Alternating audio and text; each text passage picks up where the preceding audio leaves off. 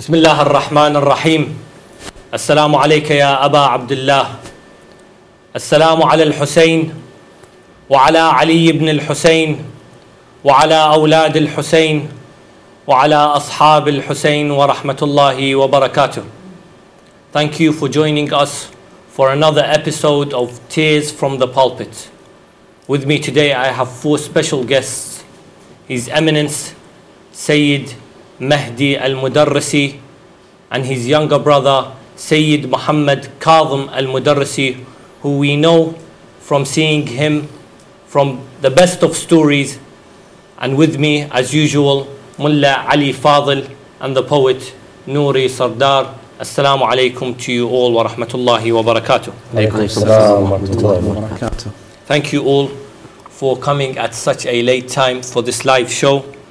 Pleasure. Inshallah, our reward is from the person who we are about to speak about, Fatima Aleela, salamullahi alayha.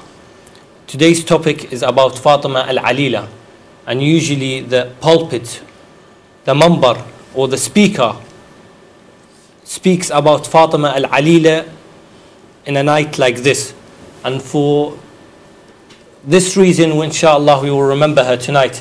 Abi Abdullah al-Hussein reached Karbala tonight, or maybe the night before, and he left Fatima Aleela in Medina.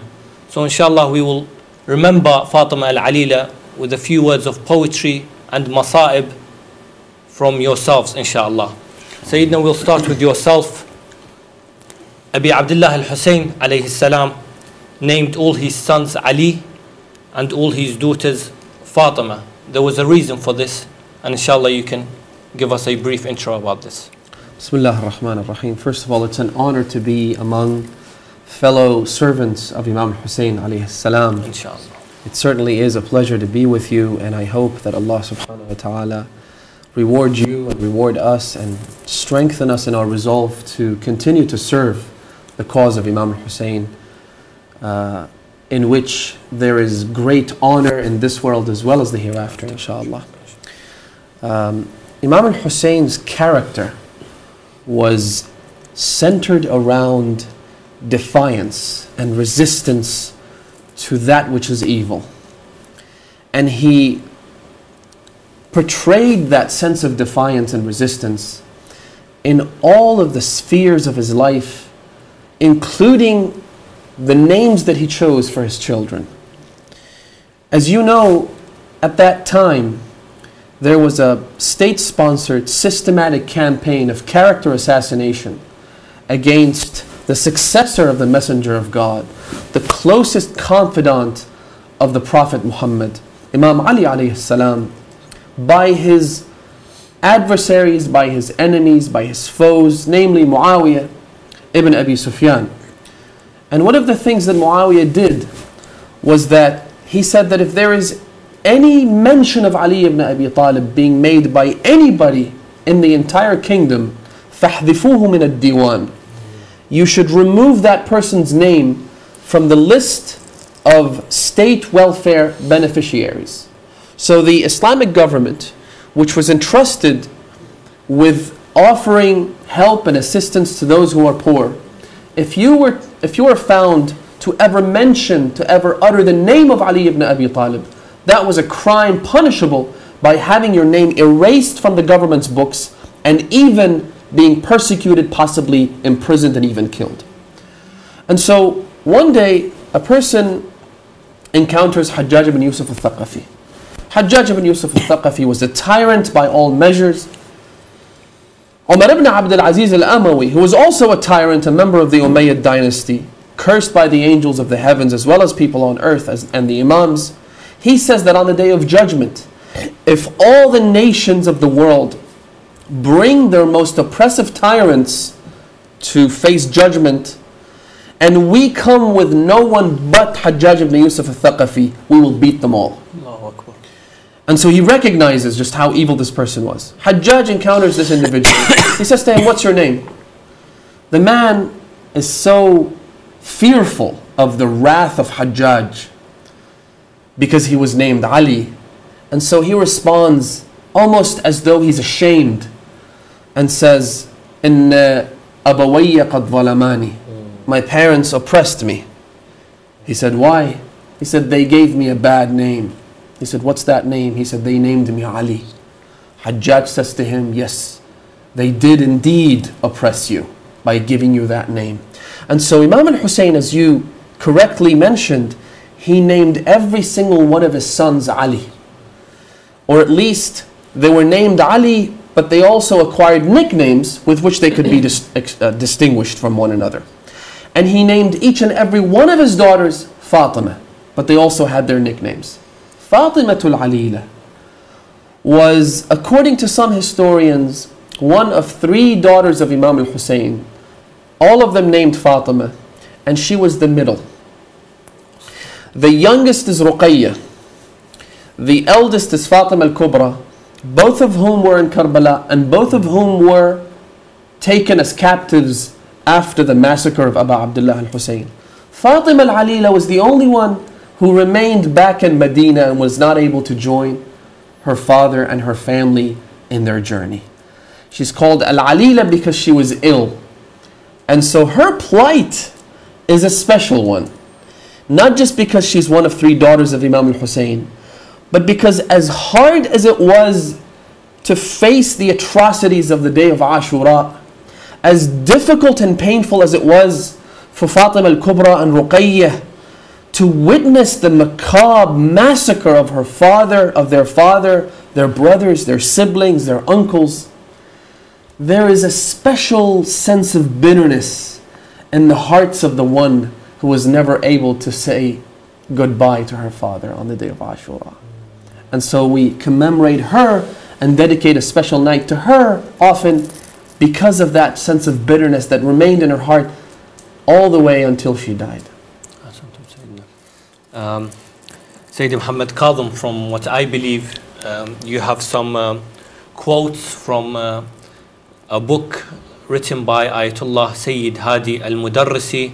The book is called Salutation, and it was written in Arabic and has now been translated into English. The book is called Salutation for the people that maybe want to search it on the internet or go and buy it. Sayyid Muhammad, if you would like to read us a quote or 2 from the book. Yes, inshallah. Bismillah ar-Rahman ar-Rahim. We're in love with the truth, so we adore Hussein. We admire loyalty, so we esteem Abbas. We honor bravery, so we hail Ali al-Akbar. We are captivated by perseverance, so we revere Habib. We are enchanted by repentance, so we honor Hurr. We applaud patience, so we salute Zainab. Can you blame us? Can you blame us for loving the personifications of the most noble virtues? Ahsan, Sayyid Muhammad Kathom. As I mentioned, I advise the brothers and sisters watching from home. The book is called Salutation, written by Ayatollah Sayyid Mehdi Modaressi, inshallah. I can get a copy of that book myself as well. With me as well is the poet Nouri Sardar. Nouri, if you can read us a poem about Fatima al-Aleela. I know you have one ready for us. This is a very old poem, one of my first poems. So it's not, I wouldn't say it's as deep as my current poems. I don't think it goes as deep as my current poems, but I have a special love for it because this poem in particular took me 6 months to write. This poem is called You Take All the Children, and Mulla Ali Fadhil read it in his album, and a lot of people have loved it when it goes alongside the tune. What I wanted to do is I wanted to write the perfect poem about how Fatima al-Aleela feels about her father leaving her. I'm not sure, I wouldn't say that it is perfect, but what I would do is I would write one verse, wait a month until the emotion and the feeling comes back, and then continue the poem. In this poem I say, you take all the children, you take all the women. You take all the children, you take all the women, so why did you leave me and leave my heart broken? You leave me alone here, you leave me with my tears and leave my heart broken. I wake up to find you have left Oh Father, my tears drip down and they flow like a river. Please come back. I ask you by our Creator, I have never been away from you ever. I miss your scent and kiss, O son of Haydar. I miss your scent and kiss, O son of Haydar, and my name is the sweet name of your mother. You've given me this name, and you I do not blame. Your mother, she loved you, and my love is the same. Your words I want to hear. You leave me with my tears and leave my heart broken. I stand and wait at my door for your return. You left me but took all the other children. I stand and wait at my door for your return. You left me but took all the other children. With every passing day I feel my heart burn. I long to kiss you. Your warmth is what I yearn. You are my rose, my flower, and my vision. Without Hussein, to who am I left to turn? I'm surrounded by night. I'm surrounded by night. Father, you are my light. I live in a shadow without hearing or sight. I long to hold you near. You leave me with my tears and leave my heart broken. He tells me, oh my rose, why are your eyes wet? My father tells me, oh my rose, why are your eyes wet? I tell him, your absence, my father, my heart can't accept. My father, every night at your side I've slept. I've never met anyone like you I've met. Your hand in my hand, your hand in my hand, always I would have kept. Every day I was apart from you, I wept. He tells me, oh young one, this is God's decision, that you must be left here and live life an orphan. I tell him, I can't bear. You leave me with my tears and leave my heart broken. I ask him, by Zahra, why would you leave me? I ask him, by Zahra, why would you leave me? Since my birth, every day you've been near me.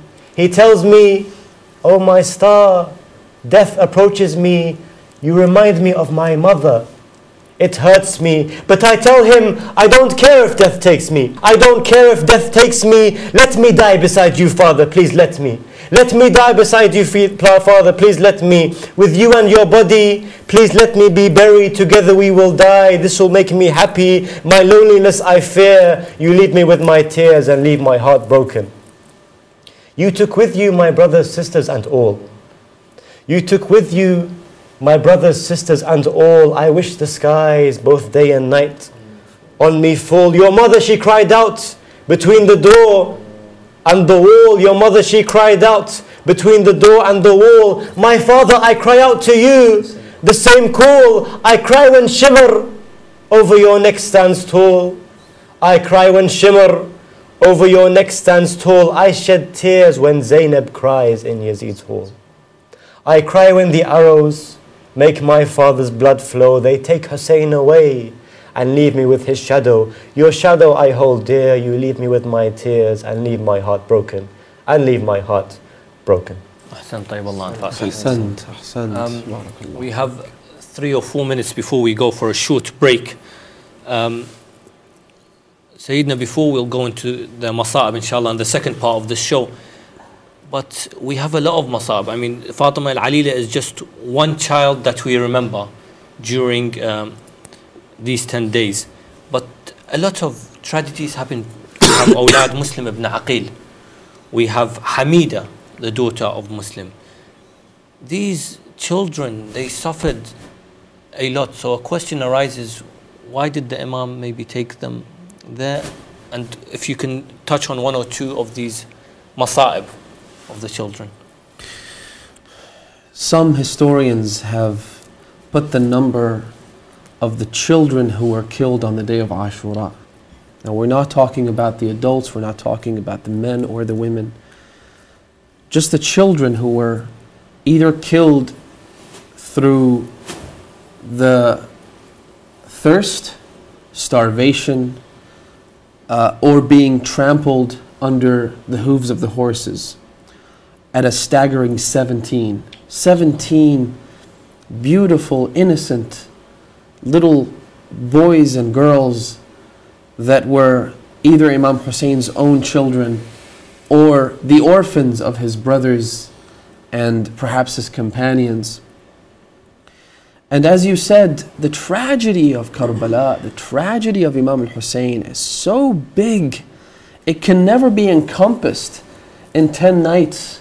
It can't be encompassed in 100 nights, let alone 10 nights. We have maraji' who have emphasized over and over again that the amount of information that we have received to highlight the pains and sufferings and the passions of Imam Hussain on the day of Ashura, they do not represent even 1% of what actually transpired on that day. I have statements by maraji' saying that some people talk about exaggerating the tragedy of Imam Hussain, but the peak of tragedy can never be exaggerated. You cannot possibly go higher than what actually took place on the day of Ashura. You mentioned Hamida, the daughter of Muslim, for instance. Hamida's story, everybody's familiar with it. But what's really painful is the fact that when news of her father's martyrdom reaches Imam Hussain, the Imam then goes into the camp. He searches for this little girl of the closest confidant of Imam Hussain. Akhi wa ibn ammi, the Imam calls him, my brother and my cousin. He searches for her. When he locates Hamida, he takes her in her lap. Historians say that he began kissing her and wiping his hand over her head. And it's at that moment that she realizes there's something that is befalling her father, and she remembers that this is the way the Ahlulbayt would always treat orphans, by wiping their hands over their heads. And so she looks up and she says to her uncle, "Uncle, hal hadatha biwalidi makruh, has something befallen my father? Has something happened to him?" And the Imam cannot break the news to this little orphaned girl, and so he says, "Ana abuki wa banati akhawatuki." The most painful thing about her is that she was also killed on the day of Ashura, and that's something that many people don't mention from the pulpits. We hear about this plight, this episode from her life, but the fact that she eventually, after all of this, all of the pains and sufferings, she herself was also killed. And so there is no way you can encompass all of these tragedies. What we do is really to take snapshots from the tragedy of Abu Abdullah al-Hussein. We take, tiny little samples of what the Imam went through and try our best through poetry, as we have seen, through eulogies and recitations, through lectures, through all kinds of different mediums, to try and make it more understandable, make it more comprehensible to people that have come 14 centuries later, trying to grasp just how grave the tragedy really was. Thank you, Sayyidina. Join us after the break, where we will see more or speak about more tragedies of the day of Ashura. Thank you.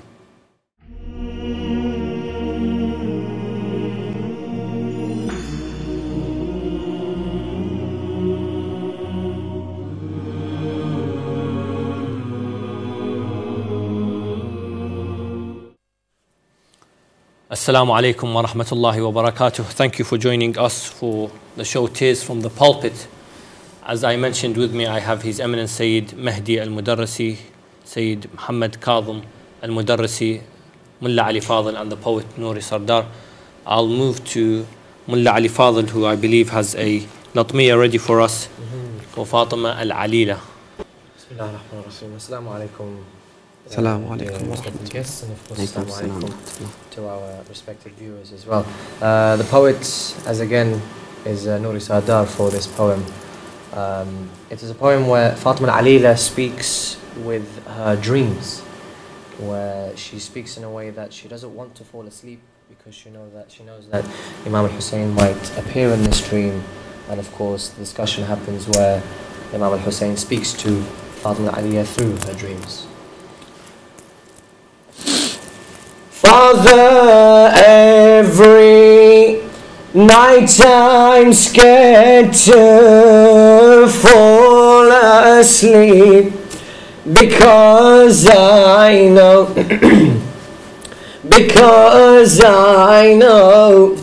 when I wake up I shall weep. Every night in my dreams my father I meet, his severed head on a spear I'm forced to greet. I'm always having arguments with this dream. I say, oh dream, with you nothing's as it seems. So do not show me the head of my Hussain. I know he's safe, and to my side he'll return. I know he's safe, and to my side he'll return. I say, oh dream, do not give me this answer. This child cannot bear to lose her father. The dream tells me he returns to his mother and left you alone, oh child, to cry rivers. And left you alone, oh child, to cry rivers. Then the dream showed me more than just my father. It showed me Abbas lying by the river. Then the dream showed me more than just my father. It showed me Abbas lying by the river. My heart could not bear to witness picture. My heart could not bear to witness this picture. By my uncle's body laid his hand severed. By my body, by my uncle's body laid his hand severed. In my dream I fall on the head of Hussain. In my dream I fall on the head of Hussain. I cry, oh Father, you left, but I remain. You reunite with Zahra at heaven's gate, whilst in my hands I hold your head, oh Hussain. Whilst in my hands I hold your head, oh Hussain. أحسنت طيب الله أنفاسك. Sayyid Muhammad Kathom, Allah bless you you. have another Inshallah. verse from that book for us. The book is called Salutation by Ayatollah Sayyid Hadi al-Mudaressi. Yes, inshallah. Hussain is a call to the truth, and a standard of truth, and a plan for truth, and a sword of truth, and a lighthouse of truth, and a martyr of truth. Hussain is, by all means and merits, the truth, the whole truth, and nothing but the truth. History has witnessed many heroic acts, but it has never seen such faith as that of Hussain in his martyrdom, nor such courage as that of Hussain in his blitz. nor such valor as that of Hussein in his combat. Verily, the master of martyrs stood out in every single one of his qualities. One of the many lessons of Imam Hussein's revolution is that he who does not fear death, there is not a force in the universe that can subdue or defeat him. Sayyidina, where can we get a hold of this book? Maybe the viewers are going to send an email, so let's just answer them before they do. Well, actually, the book is not published yet. The reason for that is because we translated 72 of these quotes from the book, but then the book was expanded. And so now it's reached up to, I think, 550 quotes. 520. So 520, and so we can't really keep up with the pace of my father and how he's expanded on the original book. But inshallah, what we might be able to do is release the book in PDF format and distribute it to our viewers or whoever wishes to get a copy, inshallah. Coming back to our subject, Sayyidina, and as the show is called Tears from the Pulpit, what does the pulpit have to say about Fatima al-Aleela? And on a night like this, what narrations do we hear from the pulpit about Imam al-Hussein leaving this young daughter of his? And from what we hear is she begged her father to go with him to Karbala. No doubt. No doubt, one of the most difficult things Imam al-Hussein did when he left the city of his grandfather, the city of Medina. We all know that the Ahlulbayt, each and every single member of this holy household, had a special connection to the city of Medina. It is, after all, the city of their grandfather where he is buried. It is the city where their mother is buried, though her grave is concealed. It's the city of the Ahlulbayt, and so it was always very difficult for the members of the holy household to say goodbye. Despite that, they were forced into exile many, many times, and almost every member of the Ahlulbayt was forced out of the city of Medina at some stage in their life. And as far as I've seen, every time one of them was forced to leave the city, one of the last things they did was to go into the mausoleum of the Prophet, into the sacred mosque of the Messenger of God, to bid him farewell. Imam al-Hussein, as we all know, is given an ultimatum. He is threatened that he either submits to the reign of Yazid ibn Muawiyah, this tyrannical, oppressive tyrant, this immoral, vicious excuse for a human being, or he'd be killed. The Imam refuses to offer his allegiance, and he says, نُصْبِحُ وَتُصْبِحُونَ وَنَرَى وَتَرَوْنَ. Let's wait until the morning and we'll see. He wanted to avoid bloodshed. He wanted to avoid getting into a physical confrontation with the people inside the holy city of Medina. The Imam had a plan worked out as to how he wanted this journey to culminate in Karbala. And so he avoided bloodshed in Medina, he avoided bloodshed in Mecca, and he proceeded towards his ultimate resting place in Karbala. Historians tell us, before I move on to Fatima al-Aleela, that Imam al-Hussein on that night, he went to the mausoleum of Rasulullah. He stood in front of the cage holding the grave of the Messenger, and he addressed him by saying, Assalamu alayka ya Jaddah ya Rasulallah.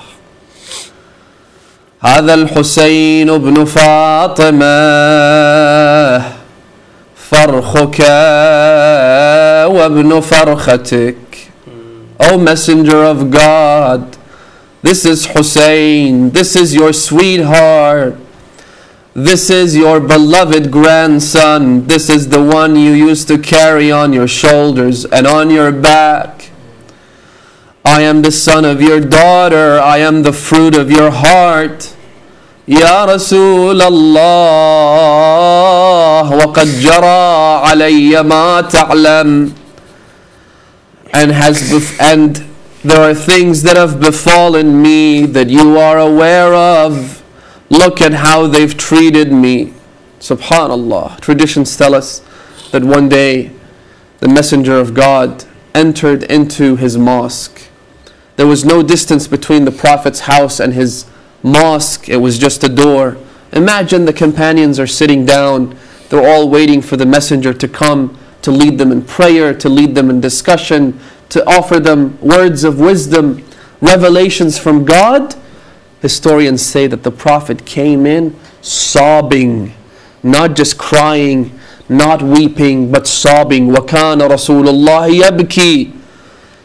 Imagine you're one of the companions of this messenger and you see a grown man shedding tears, rolling down his cheeks. Ya Rasulullah, what's wrong? Has something happened? Has someone dear to you just died? The messenger said, no, but I just received the messenger of my Lord, the archangel Jibreel. He came to me. He said, As-salamu yuqri'uka as-salamu ya Rasulallah. O Messenger of God, the peace conveys his peace. And he asks you, أَوَتُحِبُّ هَذَا الْغُلَامِ. Do you love this young child? Referring to Imam Hussain.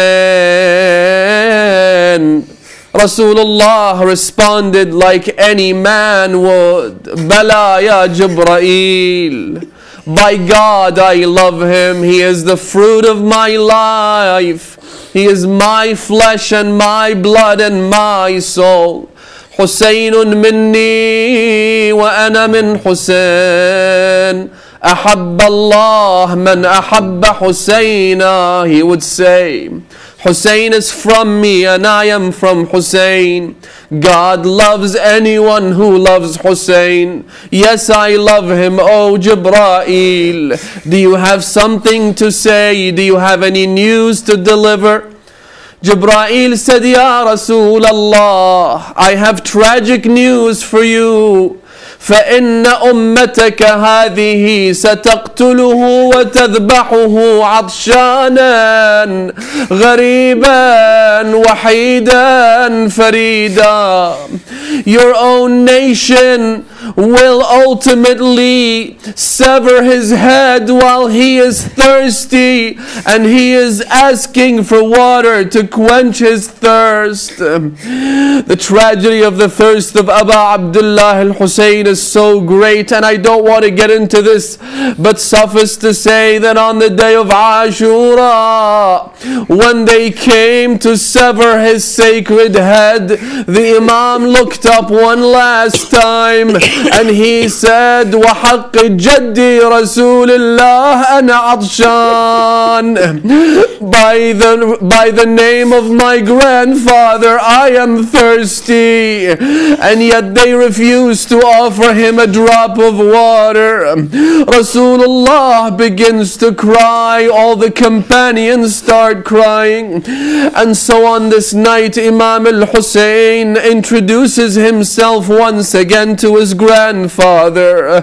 Ya Rasulallah, ضمني إليك. Take me with you, O Messenger of God. O grandfather, I do not wish to go back into this cruel world. Historians say that the Imam fell asleep when it was near dawn. Then he woke up crying at first and then smiling. He went to his household, he went to his family. What has happened, O father? Ya Aba Abdullah? He said, when I fell asleep, I suddenly saw the Messenger of God approach me. I said to him, O Messenger, I do not wish to go back. The world is a cruel place.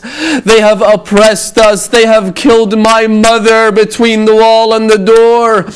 They killed my father and they dyed his white beard with the blood of his head. They poisoned my brother Hassan, leaving him throw up chunks of his liver. Oh grandfather, I do not want to go back. There is a Bahraini poet, may Allah bless his soul, and Bahrainis are known for their love for Abu Abdullah al-Hussein. And now for the first time in many years, they are living a small sample of the tragedies of Abu Abdullah in Bahrain. We have people imprisoned in Bahrain. Just today we received news, ulama, scholars, speakers and servants of Abu Abdullah who have been prevented from commemorating Abu Abdullah in those dark prison cells. They are true lovers of the Imam. One of them is a man by the name of Al-Hasan al-Dimastani from a village in Bahrain called Ad-Dimastan. He says in these poetic verses, he said, ضمني عندك يا جداه في هذا الضريح. He is speaking about the moment where Imam al-Hussein converses with his grandfather. لست أنساه طريدا عن جوار المصطفى. I shall never forget him being forced out of the proximity of his grandfather's city.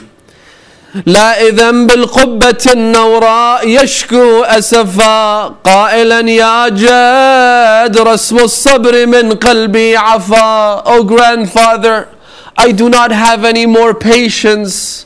I cannot take this anymore. ببلاء أنقض الظهر وأوهى المنكب صبت الدنيا علينا حاصبا من شرها لم نذق فيها هنيئا بلغة من برها ها أنا مطرود رجس هائم في برها تاركا بالرغم مني دار سكن الوالدين. I am leaving but I am forced to leave. يا رسول الله. Then he says ضمني عندك يا جداه في هذا الضريح. Oh grandfather, embrace me with you in this shrine. علني يا جد من بلوى زماني أستريح. So that maybe I am relieved from the pains and tribulations of my time. ضاق بي يا جد من فرط الأسى كل فسيح.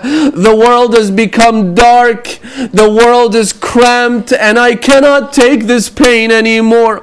فعسى طود الأسى يندك بين الدكتين. Suddenly he says there was a call from within the shrine of Rasulullah. فعلى من داخل القبر نداء وعويل. There was a cry from the grave, Oh Hussein, you cannot join me as of yet. There is a position held for you that you can only attain if your blood is shed on the plains of Karbala. Imam al-Hussein then goes to bid his family farewell. And the last person he says goodbye to is Fatima al-Aleela al-Wusta. Now imagine, Fatima al-Aleela is already ill.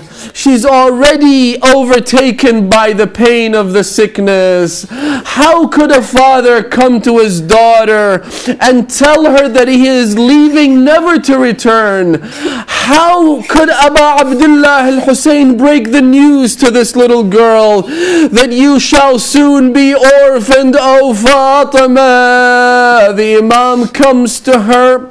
We do not know the intricacies of the conversation. We could only imagine Abu Abdullah sitting next to her bed. She was asleep. The Imam did not wish to wake her up, so he simply sits there and begins to cry. Suddenly she wakes up. She looks at her father's face. She notices that Abu Abdullah is crying. Imagine a little girl seeing her father crying for no reason. She says to him, "Oh father, Abba, are you here to cry because I'm about to die? Because I will no longer be able to live and see you as I grow older?" The Imam says, "No, my daughter Fatima, that is not why I cry." She says to him, "Ya Abba, then why are you crying?" The Imam says, "Ya Fatima, ay bunayya lisanu haliha." This is what we imagine the Imam saying to his daughter as he bids her farewell. "I am about to leave. I am going away on a journey that is going to last a long time." Fatimatul Aleela is heartbroken. She says to him, "Abba, why can't you stay?" He says, "No, sha'Allah an yarani qatila." My God wishes to see me die for this cause. After realizing she cannot dissuade her father, what does she say? She says, "Oh father, then will you leave with me my brother Ali al-Akbar?" Abu Abdullah al-Hussein cries further and he says, "No, Ali al-Akbar is my special sacrifice. Ali al-Akbar is the first person I shall send to the battlefield. He is my son. He is the one that resembles Rasulullah khalqan wa khuluqan. He must also come with me." She says, "Abba, then if you must leave, and so does my brother Ali al-Akbar, then will my uncle Abbas stay back to take care of me? I don't want to be orphaned and have no one taking care of me." He says, "But Abbas is my standard bearer. Abbas is the one who carries my flag. Abbas has to come along with me." She says, "Then, oh father, Ali al-Akbar goes, Abbas goes, you are going. Then surely my young brother Ali al-Asghar is staying back." Abu Abdullah this time cries even louder. He says, "No, my daughter Ali al-Asghar is the tiny bud, the unopened flower that I shall crown my bundle with. Ali al-Asghar is the last arrow that I will use against my enemy. Ali al-Asghar will be my last sacrifice before Allah. هون ما نزل بي أنه بعين الله لا حول ولا قوة إلا بالله العلي العظيم وسيعلم الذين ظلموا أي منقلب ينقلبون والعاقبة للمتقين. أحسنتم سيدنا. أحسن الله أنفاسكم. These tears, inshallah, will be held in a cup for us, and inshallah will be waiting for us. These tears are the reason we remember Imam al-Hussein, and we ask Imam al-Hussein for his ziyarah as soon as possible and for his shafa'ah in the afterlife. I thank you all for joining me at such a late time. I pray that this show not only is for the channel but also will be written for you in the hereafter for Fatima al-Zahra alayhi salam. I ask the viewers to pray for us, pray for Ahlulbayt TV, to keep the message of Abi Abdullah al-Hussein Ruhi lahu al-Fida alive. Inshallah you will join me tomorrow for another show of Tears from the Pulpit. Ya Rabb al-Hussein بحق الحسين اشفي صدر الحسين بظهور الحجة. والسلام عليكم ورحمة الله وبركاته.